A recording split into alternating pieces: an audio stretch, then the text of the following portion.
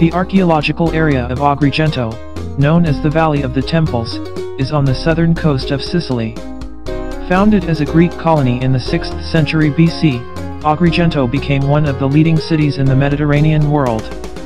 Its supremacy and pride are demonstrated by the remains of the magnificent Doric temples that dominate the ancient town, much of which still lies intact under today's fields and orchards.